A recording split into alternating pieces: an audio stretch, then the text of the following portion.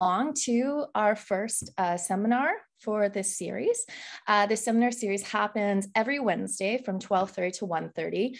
That includes both cutting edge research alongside important equality, diversity, and inclusion topics. My name, for those of you who don't know me, is Amanda Chisholm, and I'm the designer and chair of this series. I'm a senior lecturer in gender and security across the School of Security Studies.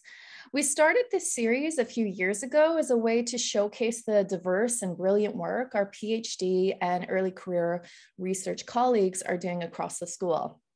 Last year, due to COVID, we moved this series online, and we were actually able to develop more of an online social media presence because of it.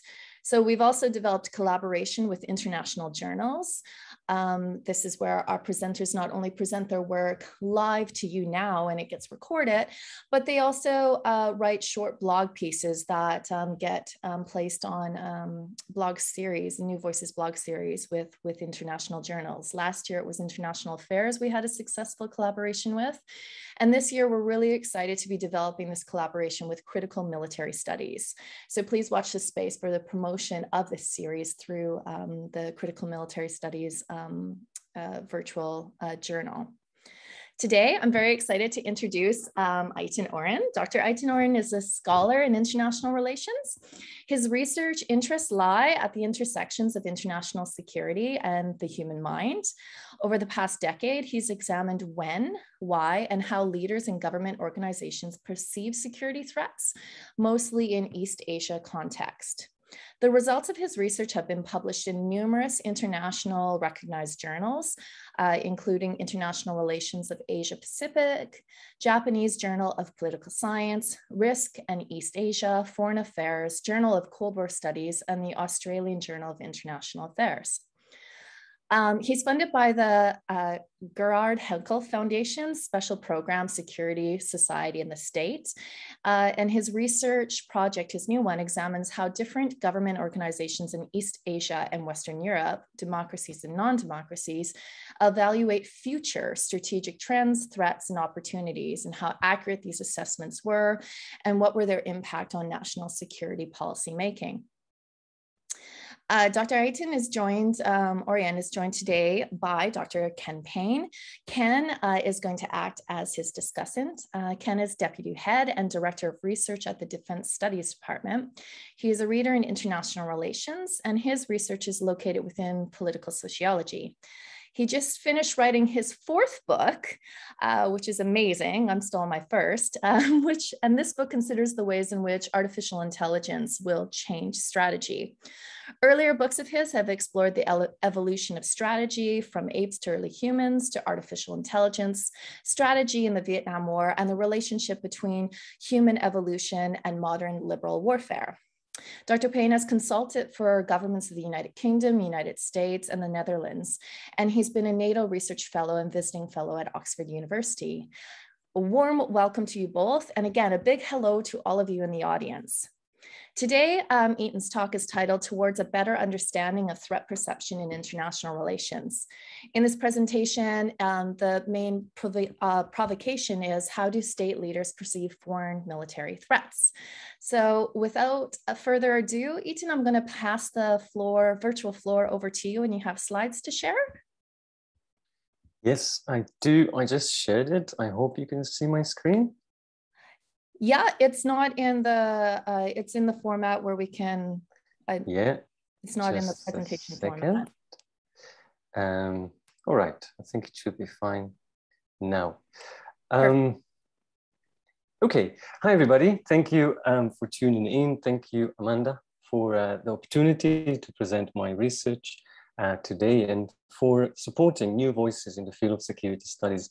And thank you, Ken, for agreeing on taking the role of discussant for the third time now, listening to my ramble. I really appreciate it. So today I'll be making the following claim. Despite being a crucial factor in both the study and practice of international relations, we still have a fairly limited understanding of threat perception in international relations. And over the next 20 minutes or so, I'll introduce 7 insights from neuroscience and linguistics into threat perception. And hopefully these insights can help us formulate better questions about this important topic. Now, why is threat perception important? Threat perception plays a central role in theories of war, deterrence, alliance behavior, and conflict resolution. And it is the decisive intervening variable between action and reaction in international crisis. So there's lots of reasons why study threat perception. And I'm very much looking forward to your feedback for this talk. So let's start with a little bit of my motivation, why I became interested in doing this research. I was born and raised to the left in a village at the heart of the Israeli-Palestinian conflict. And as the conflict escalated in the late 1980s, like others around me, I became very much aware of the threat of terrorism, which to my mind was associated with young Arab men. That was the environment where we grew up in. And fast forward 20 years, I was doing my PhD in Tokyo, having identified my favorite cafe in town. I realized that many of the customers there were young men speaking Arabic.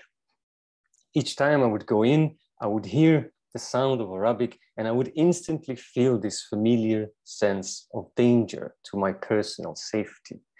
Here I was, thousands of miles away from the Middle East, surrounded by innocent people wanting to have coffee, and yet I was experiencing danger. What was going on?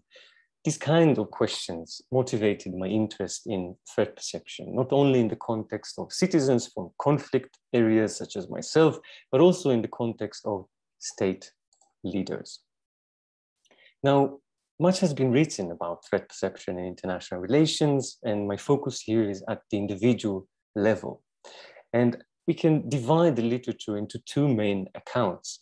The first one is the rationalist, and it assumes that when perceiving threats, leaders and their advisors select information related to the adversary's capabilities and intention, right? According to this view, threats are out there in the world, and the role of responsible decision maker and their advisors is simply to evaluate them as accurately as possible.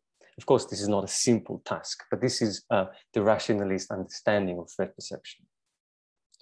The second view, put forward by political psychologists, has drawn attention to the role of priors in perceiving threats.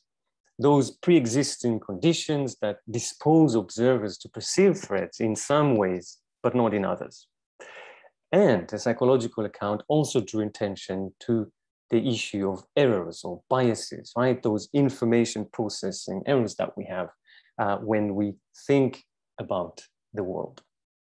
According to this second view, threats were not just out there in the world, they're also very much dependent on the individual observer. Now, while these two views differ on whether they prioritize objective or subjective elements in understanding threat perception, they also share two main problems. The first problem is conceptual. And here, I'd like to suggest that the classical views that we just described really reduce the phenomenon of threat perception to a unitary category, meaning that all instances of threat perception are essentially the same. And another issue is that these classical views conceptualize threat perception as a fixed judgment, fixed over time. And this conceptualization is misguided, as I'll show in a minute. The second issue is theoretical. While existing studies tell us about how observers select and interpret information to form judgments about adversaries, we don't have an overall framework of how observers construct reality in the first place. And we don't have a serious attempt to characterize the experience of threat perception. And I will again argue that this is an important dimension of this phenomenon.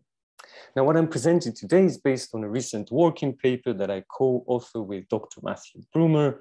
And we argue in this paper that these problems leave us with a very partial understanding of how individuals actually construct security threats. And in order to address these gaps, we draw on two bodies of knowledge. The first is a theory of constructed emotion formulated by Dr. Lisa Feldman Barrett, a leading neuroscientist and psychologist, and on the work of Ray Jackendoff, who is a linguist and a cognitive scientist, and specifically on his conceptual semantics framework, which is an overall framework for the theory of thought and meaning. And what we try to do in this paper is to synthesize these two bodies of knowledge and apply them to the issue of threat perception in international relations. And so what I'll do over the time that we have left is really share with you 7 insights from these two bodies of knowledge into threat perception in international relations. So the first insight is pretty straightforward. Not all instances of threat perception are the same. Threats, in other words, are diverse categories. And here I'm drawing on Barrett's theory of constructed emotions, according to which emotions vary significantly, both between and within individuals. According to Barrett's theory, no two instances of emotion are identical. They don't have an identical fingerprint in our body.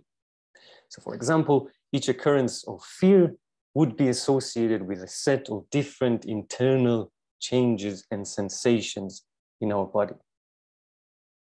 Now, applying this insight to international politics, I hypothesized that a similar dynamic takes place. For example, the threat of a nuclear attack would be different from the threat of a cyber attack. And the threat of, say, a Russian cyber attack as perceived by Joe Biden would be different from the threat of Russian cyber attack as perceived by Boris Johnson. And maybe more controversially, as we will see in a minute, the threat of a Russian cyber attack as perceived by Boris Johnson in the late morning might be different from the same threat just after Boris Johnson had had his lunch. And I'll explain in a second. The point is that to treat all perceived threats under the same category is highly problematic. The second issue, the second insight, relates to how we construct reality in the first place. And here the insight is quite clear. Threat perception isn't just a response to external stimulus. And crucial to this process of how we construct reality are two processes called prediction and simulation. And these two processes were discovered by neuroscientists in the late 1990s. And they demonstrated that rather than reacting to the world, what we see and hear and touch and smell in the world are largely simulations of it, hypotheses of the world. And if you think about it, it kind of makes sense. Our brain is locked inside our skull. It has a very limited access to the outside, right? And therefore, there is a lot of guesswork being done. And so what the brain does is it uses its past experience with similar situations or objects in our environment and then construct a simulation or an hypothesis.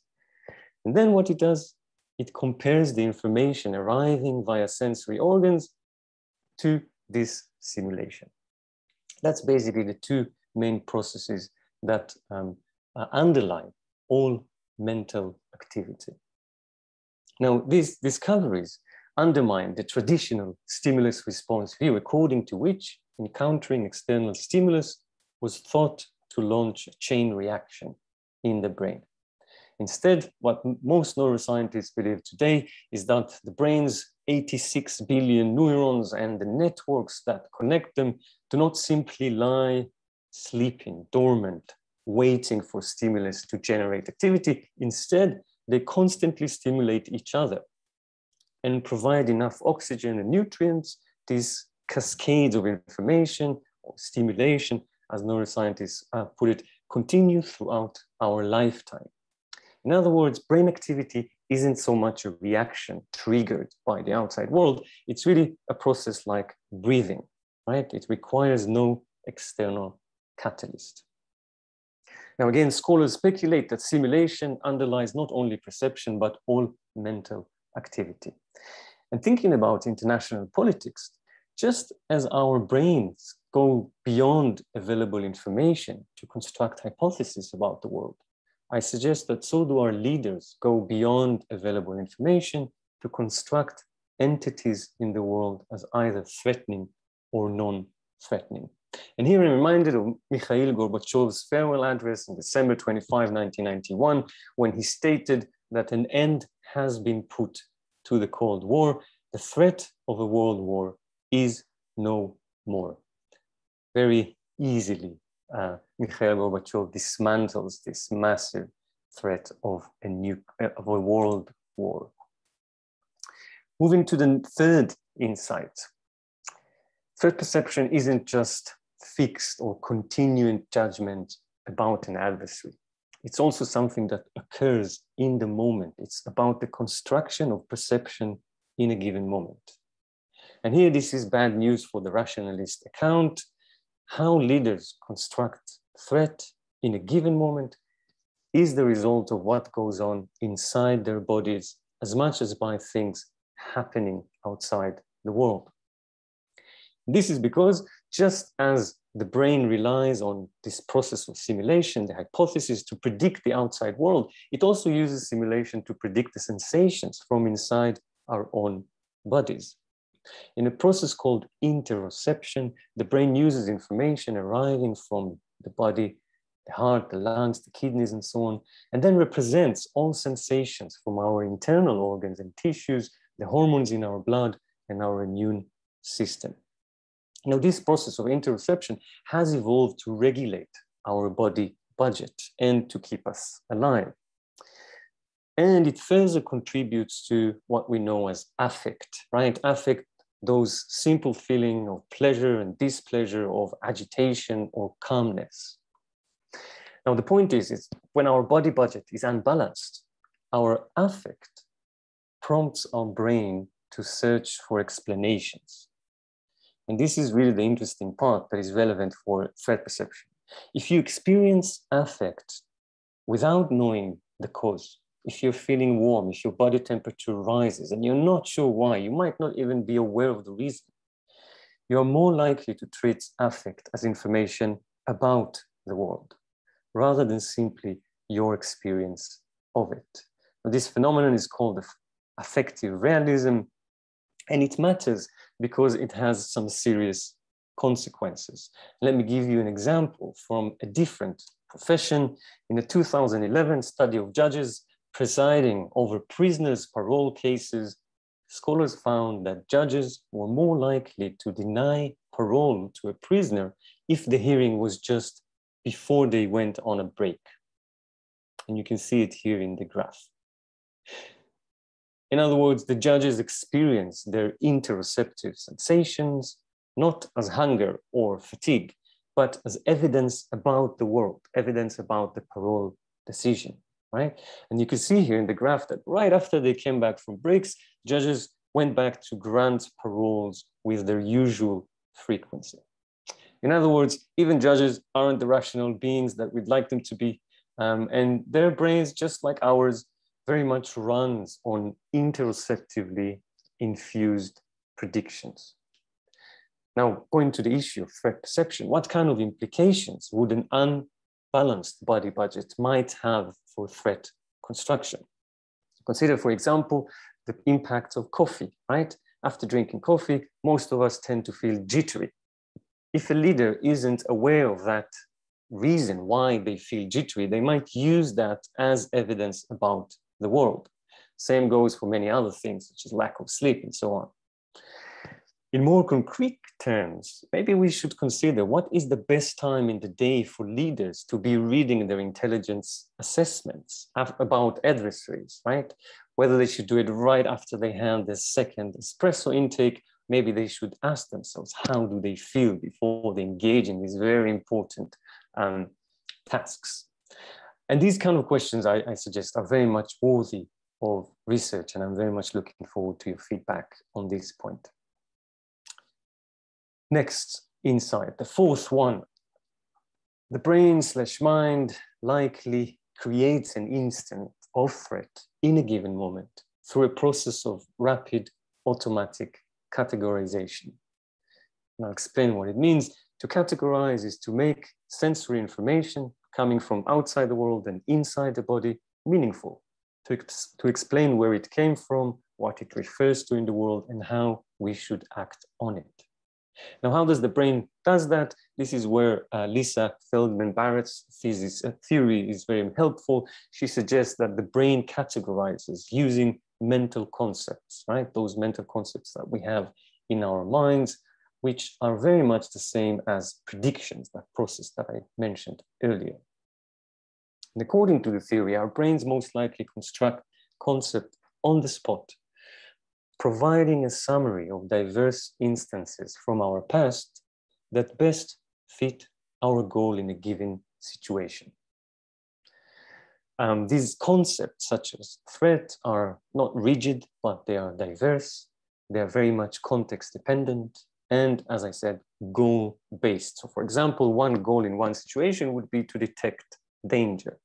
Another goal for a different leader, if we think about leader, would be to mobilize domestic audiences. Now, going back to that experience that I started with, that cafe in Tokyo that I would enter in, and each time I would go in and hear a certain language, my brain likely constructed an instance of fear based on past experience with the terrorist threat and the goal of detecting danger. Having realized that the context was very much different, right? This wasn't the Middle East, this was Tokyo, the feeling of threat gradually subsided. Moving to the fifth insight. Once we have an established concept of a certain threat, again, either a terrorist threat or, as more and more people today seem to be formulating, the concept of a China threat, we experience the danger it poses in three-dimensional space. And to see how this works in practice, take a look at this fascinating statement from NATO Secretary General following the meeting of NATO head of state last June. Maybe I should read it in case somebody can't read this. Then this is about being able to protect and defend all allies against any threat from any direction. Because we know that, we see that China is coming closer to us in cyberspace. We see them in Africa, we see them in the Arctic, we see them trying to control our infrastructure. In other words, you can see here between the lines, and I've highlighted the important part, is that the Secretary General experiences the danger posed by China very much in space, right? Spatially. That's the fifth insight. But there is more to our experience of threat than space. In addition to experiencing it spatially, we also experience entities in the world with a certain feel. In other words, a sense of reality versus unreality, sense of coherence, of familiarity or novelty, of volition, and of emotional connection. So we experience entities in the world with feels of positive, neutral, negative, or with a feeling of sacredness or feeling of taboo. And I want to give an example for the second feel here. Again, we're talking about the character of experience, how we experience threats. In a private talk held between Japanese Prime Minister Masayoshi Ohira and his Chinese counterpart on December 5, 1979, Ohira raised concerns about the Soviet military buildup in Japan's northern territories. Those are disputed islands just north of Japan. And this is what he said to the Chinese leader. Recently, the Soviet Union expanded its military power, and that poses heavy concerns for our country. Why the Soviets choose this timing is not clear.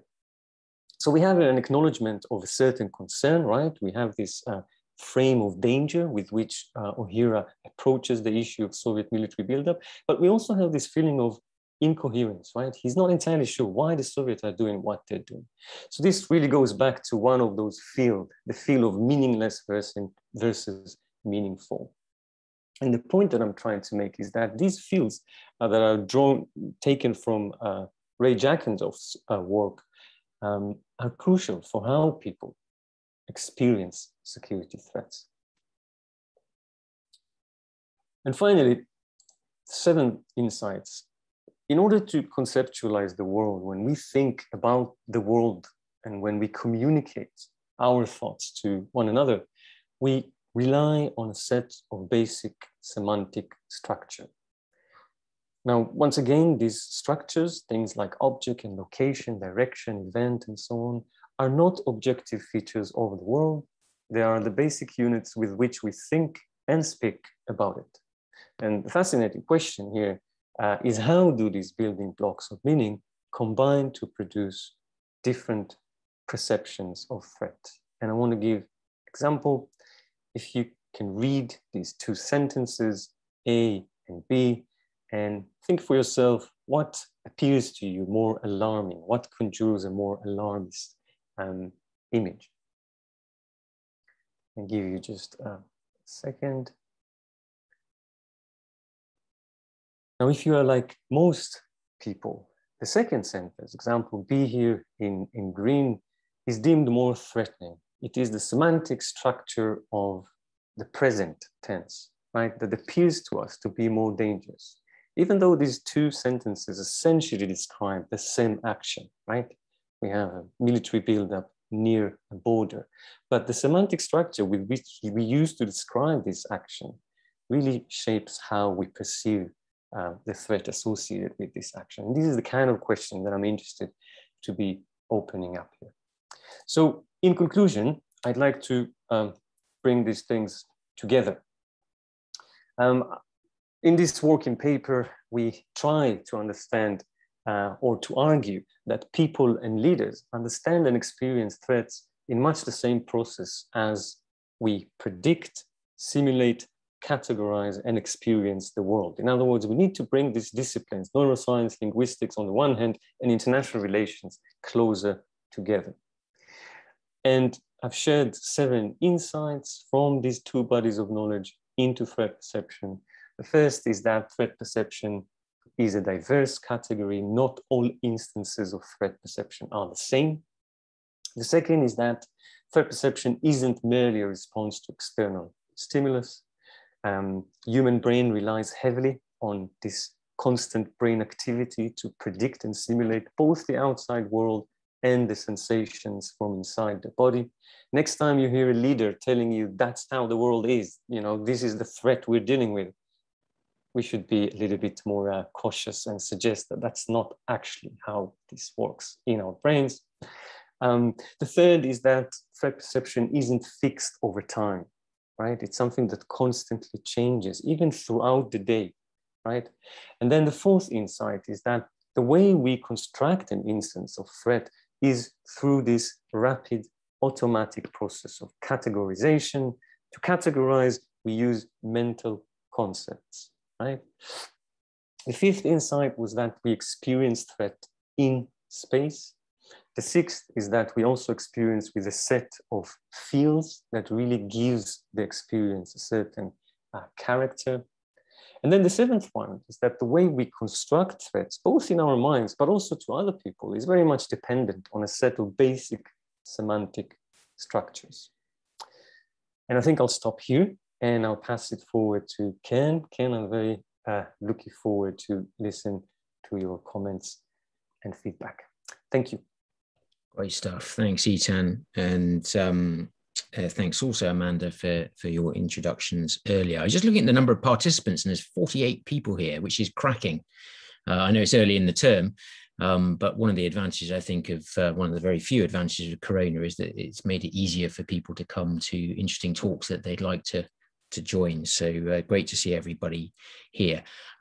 Also here on the call is my dog, who's currently asleep on my knee, but likes to join in when I start talking, so she may appear at some stage if you're wondering what on earth's going on. So Eitan's talk is very interesting, very exciting new research, which is, you know, the context of this seminar series, isn't it? To learn new and exciting things. For those of you that don't know any more than you've heard in the last 20 minutes, Eitan would, I think, situate himself within the subject, the subdiscipline of political psychology. So if you like that, and that's your first exposure of it, perhaps you're a newbie to the field of political psychology, that's where you want to be concentrating your reading.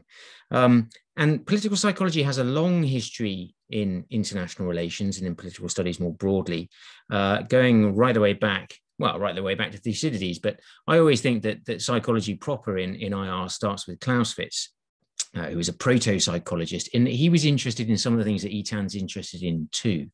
He was interested in the role of emotion, for example, in decision making, and he was interested in how decision makers categorize things on the basis of imperfect information. And of course, writing about war, he was interested in threat perception, and he brought some of that thinking together under his rubric of the genius commander. But he rather ruefully concluded in a letter to a friend that psychology was a bit of a dark art of which we know very little. And times have changed somewhat since then, but perhaps not as much as we might like. Two later theorists, forebears, if you like, of Eitan's work worth noting, Thomas Schelling and Robert Jervis, two of the doyens of the field, also interested in perception and threat perception, and had a lot of time for discussing personality and emotion in how people judged events in the outside world, and moving away from the idea that the outside world was somehow objectively given. But really, the field has come on in, I think, in the last since I joined the field in the last 20 years. There have been some very rapid changes to what political psychology is about and what political psychologists do, and Eitan's at the forefront of that. And partly that reflects some of the big changes that have happened in the field of neuroscience in the last 20 or 30 years, not least on the equipment side of things and the development of functional magnetic resonance imaging to allow you to see with some degree of fidelity what's going on inside the mind. And it's really a boom time for research in neuroscience.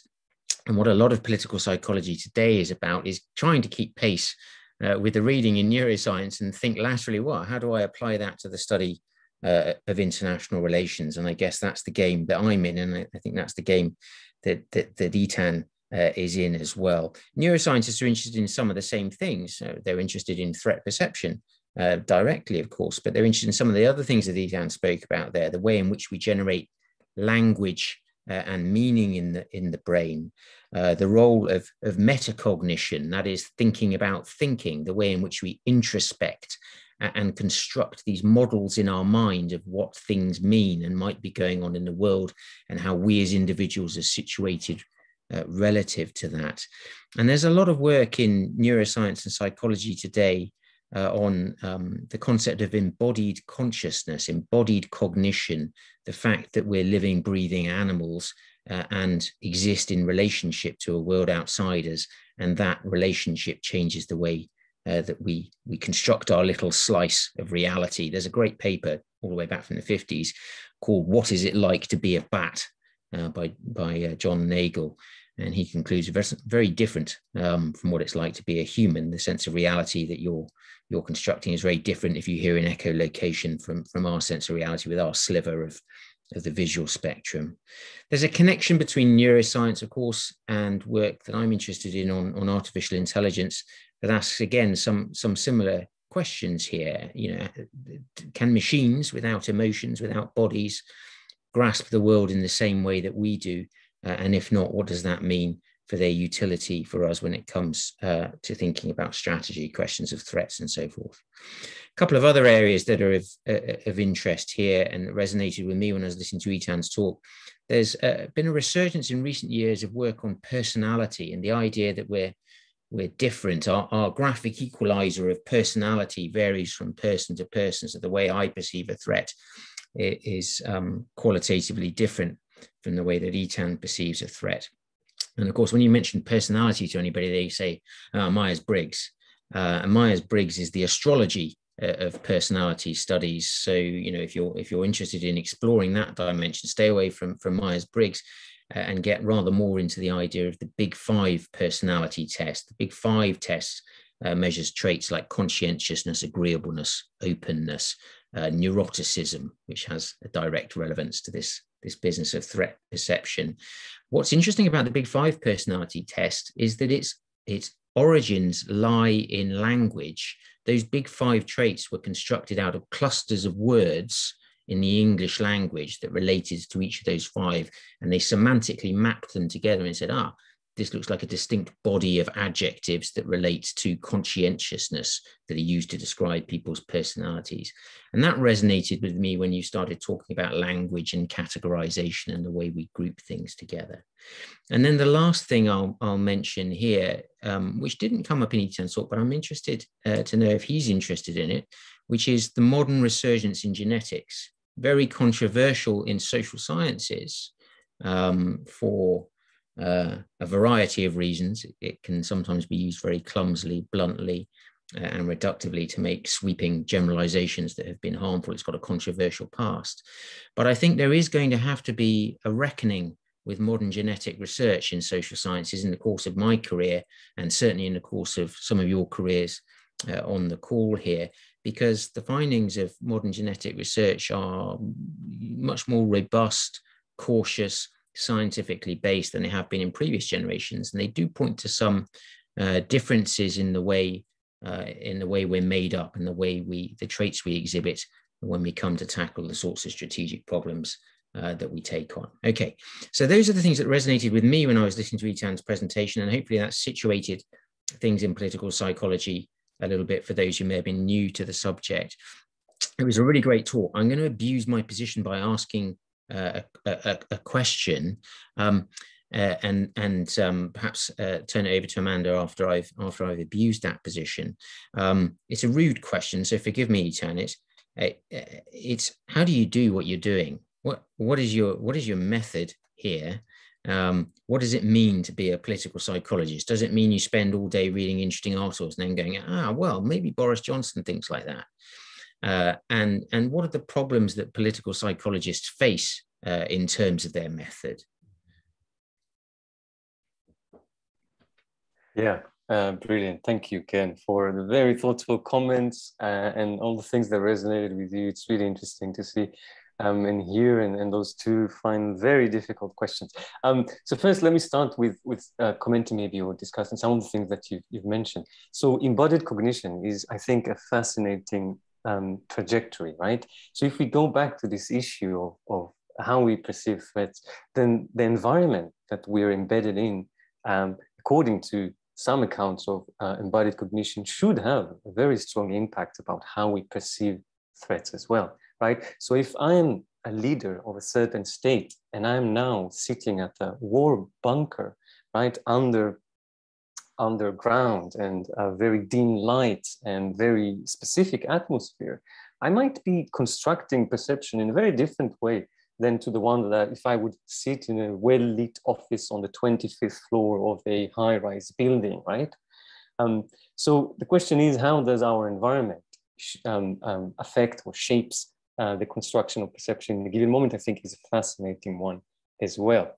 And just to go back to my own experience and how I started the talk, I spoke about this growing up alongside the terrorist threat in Israel, right? And how it kind of made my mind very narrow to associate all specific group of people with that threat. I didn't experience that threat equally throughout the day, right? It really changed. And I remember very vividly that it was most acutely felt during nighttime. So whenever it would get dark outside in that village in the Judean desert, this is where really I would start thinking about this issue as a kid, really growing up there. And so definitely environment has lots to say here about the way we process these things such as threat perception. So that's about embodied cognition, Ken, and I really like that comment, and there's lots to think about. The genetics part, I'm afraid I'm going to pass on that. This is well beyond my turf. I haven't been addressing that so far in my work. I'll be interested to hear more from you on it. But I think it also relates to how do I do what I do, right? And what's the method here? And that's a really interesting question, whether there is a method here, right? So first of all, I think what I'm trying to do is to learn from senior scholars in the field, right? So people such as Janice Stein and Richard Ned-Lebow, who are political psychologists who have gone in these trajectories, in these paths well before me, right? And so I'm trying to see what are their recommendations, right? How should we go about doing this kind of research? And there are several challenges here, right?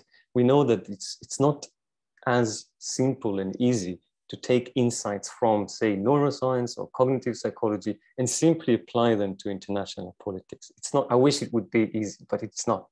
And so there are quite a few things that we must do. I think the first thing to do is, after I become familiarized with a certain body of knowledge, so in this case, the theory of constructed emotion and conceptual semantics, the next step is really to try and understand what is the counter arguments, what are the counter arguments in the field of neuroscience and linguistics vis-a-vis these two bodies of knowledge that I'm interested in, right? It's not enough to simply just copy and paste. I need to understand the bigger, the wider debates in those disciplines. And that's, of course, a whole different rabbit hole that one has to tackle. And I think this is where I'm at the moment. So I have a fairly good understanding of these two specific theories and frameworks, and now I'm interested in trying to understand better what are the type of counter arguments being made. And actually embodied cognition is exactly that kind of counter argument being made against this computational understanding of the mind that is very much present in Ray Jackendorf's work. So that's the first thing. The second thing, I think, in terms of what do we do and as political psychologists, I think there is no substitute for empirical work. Right? That's the challenge. So after you've identified certain insight that really kind of resonated with empirical works, then the next point is how to develop a method that would allow other scholars to follow through and actually start and applying these insights or gleaning insight, new insights from international politics as well. And actually the way that I came to this research was exactly that way. So I started from empirical work about Japan's threat perception, lots of archives, lots of documents, really reading how leaders described security threats around Japan. And then, or simultaneously, reading in these other disciplines and trying to see whether there existed any sort of kind of connection or linkages between these two turfs or territories. So very roughly, Ken, I think this would be kind of my responses to you. Yeah, I hope that's great. That's great. Laurie Friedman, in a piece he wrote reflecting on his career recently, gave the answer that I like most. He said, "I'm a scavenger. That's my method. I just, read widely and shallowly in as many fields as I possibly can until inspiration strikes." And I thought, yes, that's my method too. I'm a scavenger, so I'm holding on to that. I kind of disagree with you on empirical research. I mean, it has to be done, but for my mind, there's more than enough data in the world, and what's lacking is conceptual work. But that's a personal predilection, I suppose. I think there are some empirical techniques that one can use here, like those that are interested in personality psychology, for example, do a lot of textual analysis, don't they? And you can generate estimates of people's big five personality traits on the basis of analyzing what adjectives appear in their written work. I'm always a bit skeptical about that. But I guess the main point is that there's a supposition for political psychologists that people are broadly speaking the same. And if I reacted to a certain situation in a certain way in an experiment, we can't assume that Donald Trump or Joe Biden is an alien who doesn't experience those emotions, or a zombie, as they say in philosophy, on the inside, who doesn't have those embodied responses. So if I'm doing empirical research on easy to access subjects in threatening situations, I can, with a reasonable degree of credibility, say, well, maybe a leader would respond in a similar way there. So that's another methodological technique that's sometimes used. There's no way around it. It's hard, right? JFK is not around to sit in a brain scanner while he's doing the Cuban Missile Crisis, alas. So it's an insurmountable problem. Can I ask one more and then turn it over?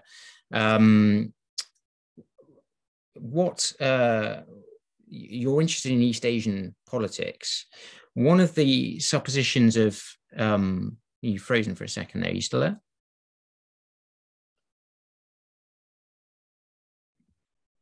He's possibly still there.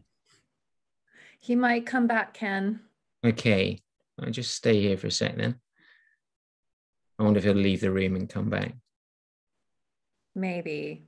Because of time, then I won't ask him that question when we get him back, because it'd be nice to have some questions from the floor. There's already one. Oh, it's just you and me. Great, Ken. Hopefully he does come back. I think while we're waiting for him to come back, you know, what I found really interesting about the discussion you two were having was, and I'm sure you're familiar with Judith Halberstam and Sarah Ahmed, for example, who are feminist cultural theorists who engage with a lot of neuroscience and neuropsychology to understand affect and the ways in which affect is not necessarily, they speak against the pre-conscious, right? But they speak how this is always imbued in the broader social politics of gender, of race, of class.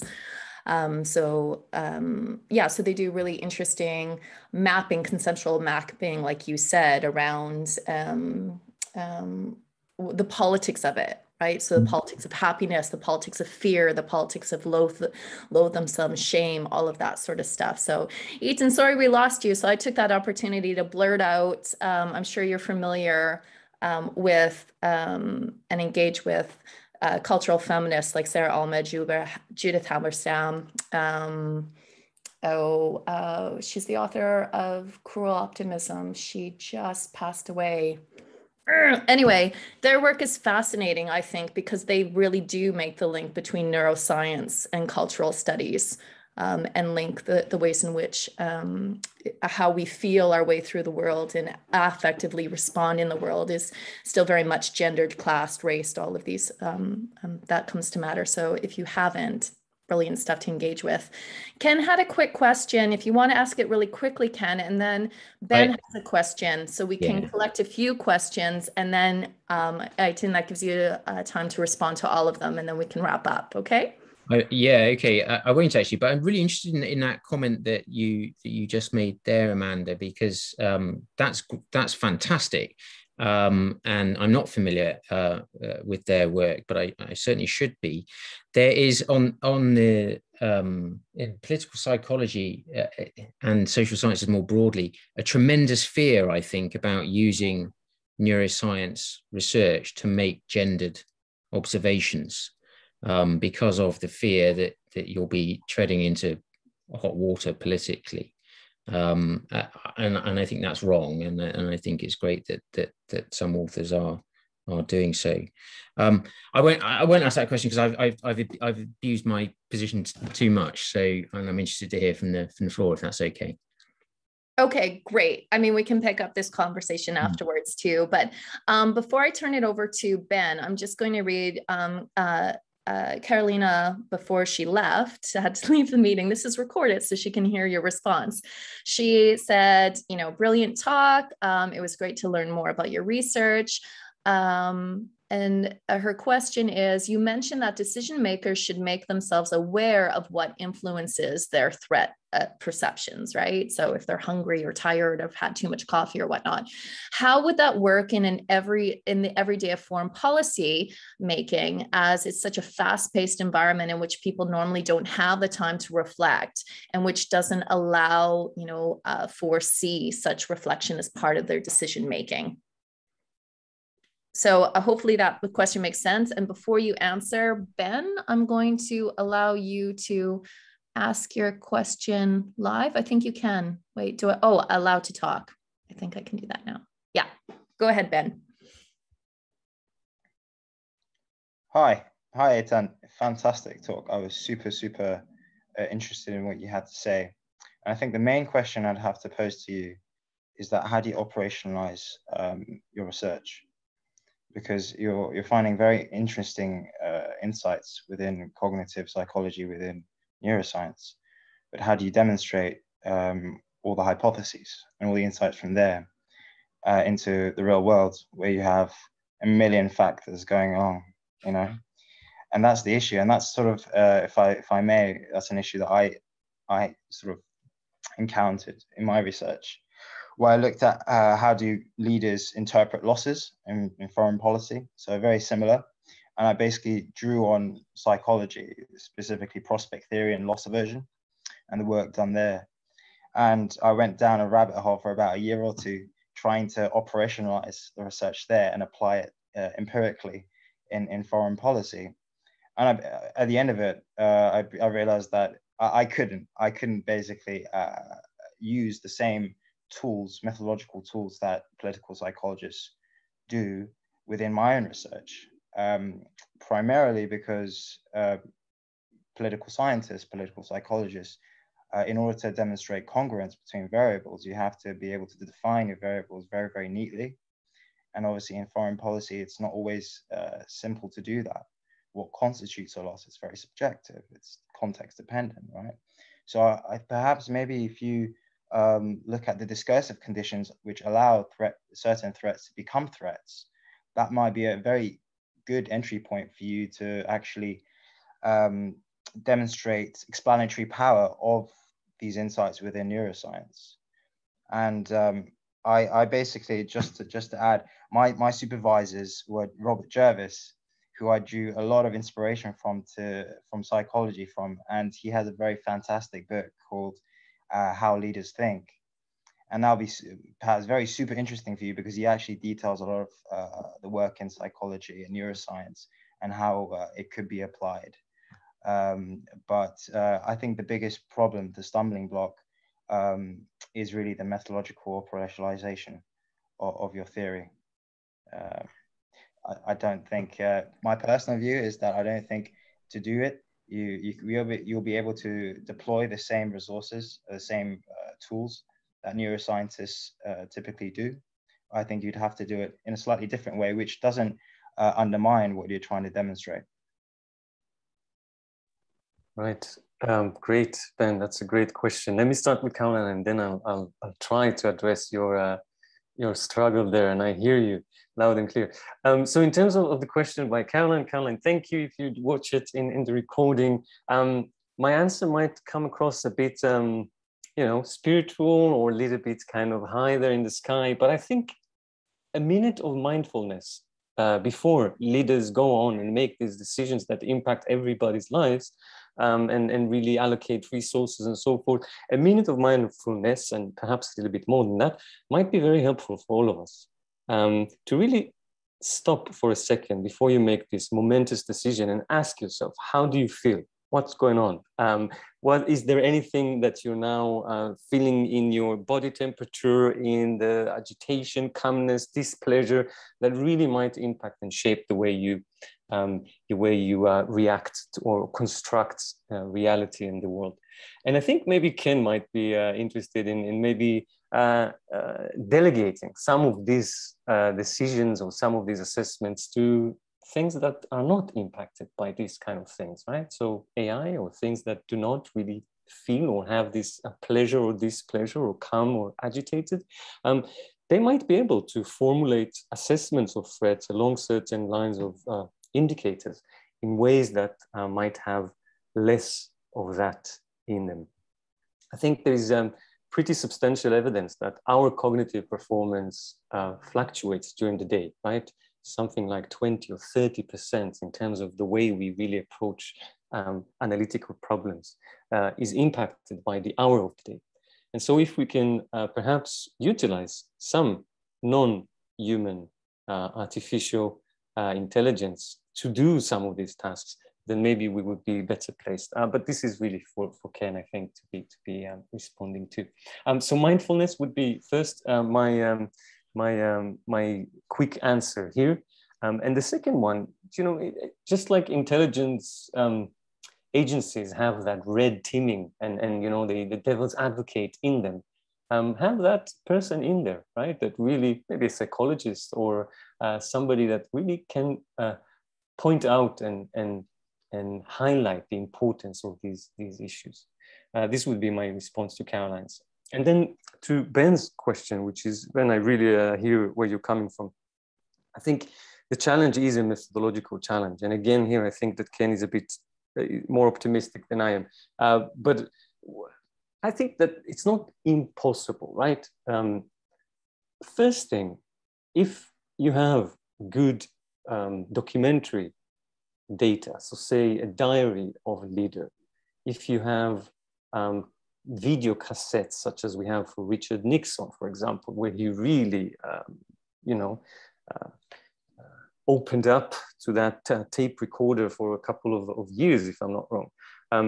You know, this type of documentary evidence that are really private could help us, I think, gain insights about some of these questions, especially if you can then triangulate them and use them, say, with the closest advisors' diaries and reports about that specific leaders. And specifically, when I think about threat perception, then this is what we have, right? We have the decision maker herself or himself, right? The evidence that they leave us. We have their closest advisors' evaluation of those key central decision makers, but we also have decision-making processes, right? What were these decision makers wanting to do in order to address a certain threat that could be used as source of data, right? And finally, you have also the decisions actually taken. So these four sources of data. The first is decision makers themselves. Second, their advisors. What did they say about the decision makers' perception of threat? Third is decision-making processes. And then the first one, policy outcomes. I think altogether, these four might be helpful when it comes to trying to understand threat perception. You're dealing with loss aversion, which is slightly different. But here too, I suggest that you might be able to come up with good, satisfactory research designs. It's not going to be perfect, you know, it's never perfect. No system, no method is perfect in what we do. But I think triangulation is a good way forward. So that would be, I think, my 2 cents. And then Ken, I'm really interested to hear what you have to say. Unfortunately, there's no time for Ken to weigh in just yet because we only have 2 minutes left, Eitan, and you have 2 questions I'd like you to spend 2 minutes, quick bullet point elevator pitch responding to. So the first one is Chance Nelson, who asked, who says, thank you for such a wonderful, enlightening presentation. Your work seems very centered on the individual political leader. Do your main points change much when raised to the psychology of the masses? And are there any particular points emphasized in mass psychology that you could perhaps draw upon? The second question is by Rachel Power, and she asks, as you embark on neurological affects of human threat perception broadly, how has that changed your own perceptions and feelings of threat perception? In application to your coffee shop experience, where do you think your perception of threat might have resulted from, apart from the Arabic voices you've heard? Really great questions. I'm giving you 1.5 minutes to respond to them. Brilliant. Thank you. Chase, yes, individual versus social psychology, it's a whole different body of literature, right? Some of the things that I've talked about follow the principle of psychological constancy, meaning that we all share them, right? Some of the things I mentioned. For example, I believe that we all experience threat in space. And of course, there are individual differences in terms of personality, as was mentioned, and very personal experience and so on. But we do share some kind of mechanism among all of us. And this is kind of the interesting question for me, trying to understand these issues.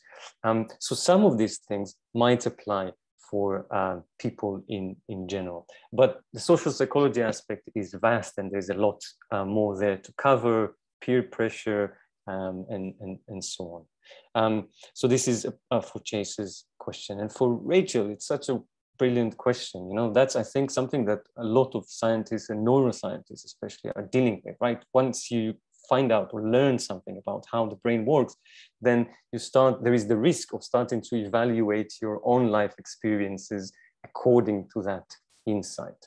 And so there is definitely that element in my own work. You know, and we also know that memories are quite fallible, and they can really change with time and so forth. But what I am trying to do is to try and evaluate my current experiences in addition to past experiences according to this kind of conceptual framework, and really trying to see if it makes sense and what can we glean from that. And this is again where I do think that empirical work is important, trying to apply this concept to data about the world, what leaders were saying, how they experience threats, I think is one way that I'd like to do that. I think I could really spend more time in answering these 2 questions, but I'll stop here.